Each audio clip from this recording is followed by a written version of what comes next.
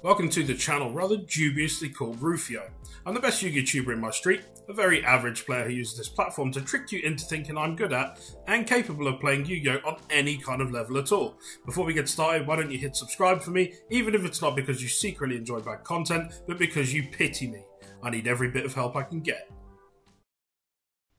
Hi guys, it's Joe here from Rufioh. If I sound a little bit fucked and you haven't seen any of my other videos, I pretty much am. I've got a rotten cold, come on, hopefully not the coronavirus, that would suck. But fortunately I don't think you can catch us in a YouTube video, so you should be good anyway. So if you see me looking down, I'm looking at some notes that I've taken about what I wanted to talk about. That is purely because my mind is foggy as fuck, and unfortunately content waits for no man, and certainly no illness, so we have to go out and record them. If you do hear any crazy noise in the background, I've taken full advantage of my workplace being pretty much empty apart from us key workers who have to stay here and hold the fort.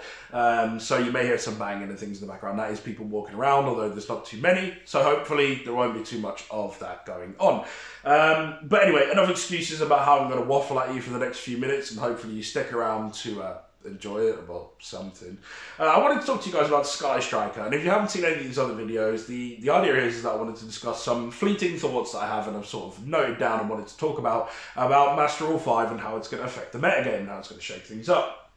Now, one thing that's important to note is, of course, that there is currently no organised play. So if you're seeing this down the line in the future and you didn't know about the great fucking tragedy of 2020, we all got some really bad cold.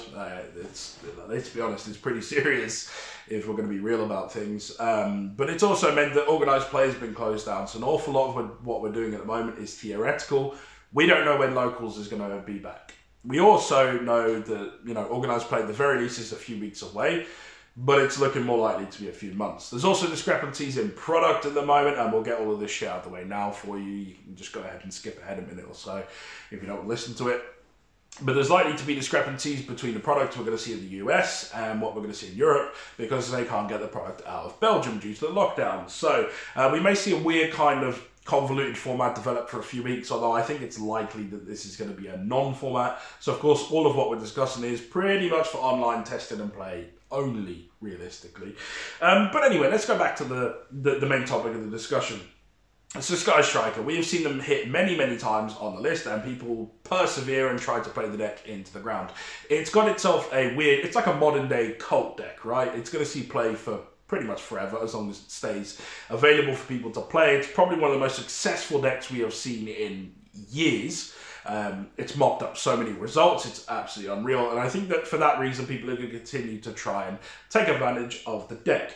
We have seen Widow Anchor weirdly go back to 2, which is not something I expected to see, although I guess that they probably wanted to push the product for the fact that we've had, is it Zeke or Zeke? I don't know how you pronounce it. It's been released, and they probably want to push Strikers forward a little bit as kind of a off-the-cuff choice of deck, and that is what we're certainly seeing. Representation isn't huge, but the people who are playing it are usually people that have played it from its inception right up until now, and they know the deck inside out. And for that reason, we'll probably actually still see a few like regional tops, or maybe it might squeeze in at the top end in some bigger events, if those bigger events happen any time this year. Debatable whether that will happen. Now, there is a few things to talk about here. So Manascrew 5 doesn't really change much about how the deck plays. Certainly not because, it runs entirely in linked zones. So not much else to say in that respect. So it doesn't necessarily benefit from it. However, it is still being messed with, and for that reason alone, we will probably still see it creep in. The engine is still incredibly strong as a whole. The fact that they've got an extra main deck monster in Rose to play now definitely adds something to the way the deck can play. The links have all been pretty much released off again, so we can see all of that being flowed through. And one little small note, and not something that's necessarily being discussed at the moment, or sort of on a minor level, is the fact that Pot of Avarice is at 3. Now, whether this interacts with the deck or not pretty well, I'm sure some better players out there than I can tell you whether this will work or not. But the fact that it's at 3 means that they've effectively got Pot of Greed in the deck again, which is what they had with Engage. Of course, being able to choose one and then draw one was slightly nicer than just draw 2. But the fact that they can just keep recycling those links, which is what they were doing before, and keep generating advantage, which is what they can still do now with Pot of Avarice being able to be played in the deck, could actually spell some interesting builds that we might see out there. People actually taking advantage of the fact that Pot of Avarice is at 3 and using that in Sky Striker builds. Maybe it's not such a good idea. Maybe you think I'm talking shit. Who knows? But I don't see why people wouldn't be willing to try that out at the very least. I mean, they've got nothing to lose at this stage, so who knows? I think that we'll probably see it as a sort of tier 2 representation. I do think it's still too good to be a rogue pick.